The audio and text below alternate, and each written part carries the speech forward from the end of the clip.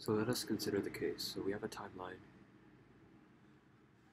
and we start at time 0. This is time 3, this is time 6. So we deposit $100 at time 0. And then we deposit $100 dollars at time 3. And then we're told that between time 3 and time 6, we earn interest of X dollars under the interest rate environment where the force of interest is equal to t squared over 100. So the problem is, what is X? How do we find it? So first, let us find how much money we have at time 3. So at time 3, how much money do we have? So the money at time 3 comes from two things, right? It comes from the $100 that accumulates at time 3, and it comes from X.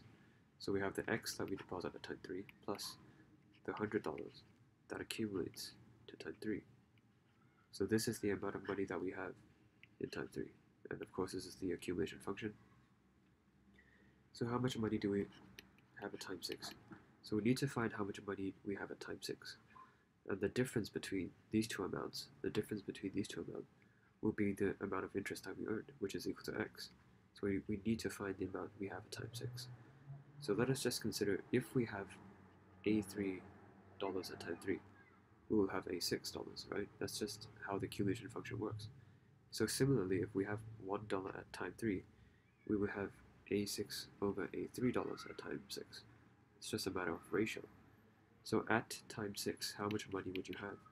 So by the same reasoning, we will have this multiplied by $6 over $3. So the difference between this term and this term, which is the amounts we have at time 3, is going to be equal to the amount of interest, which is equal to X. So now let us just arrange the terms so we can find what X is. So obviously we can dump the X to this side. So let's do just that, that's 2X. And we also have an X term here, so we can take it to the right side.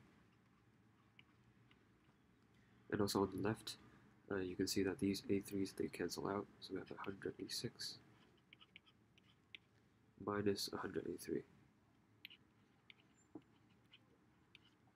And so with a bit of rearranging, we see that X is equal to 100A6 minus A3 divided by 2 minus A6 divided by A3.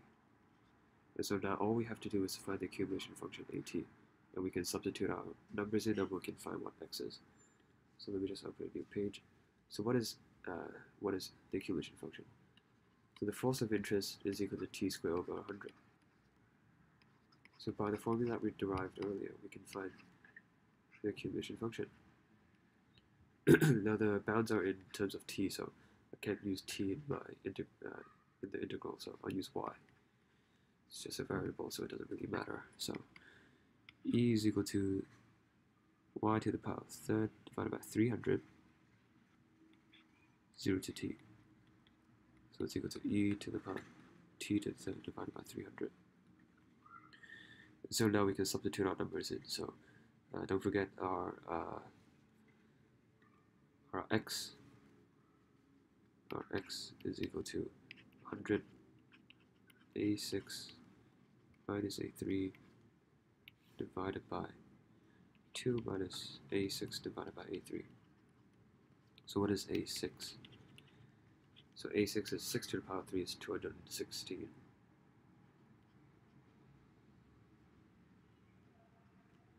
Three to the power of 3 is 27. And then 2 minus the A6 over A3 is that's just this term divided by this term. And so we get e to the 189 divided by 300. And so if you put this into your calculator and plug your numbers in, you'll get 784.59. And so that is your answer. And so there we have it. This is equal to X. And I hope this video helped, and I'll see you in the next video. Bye.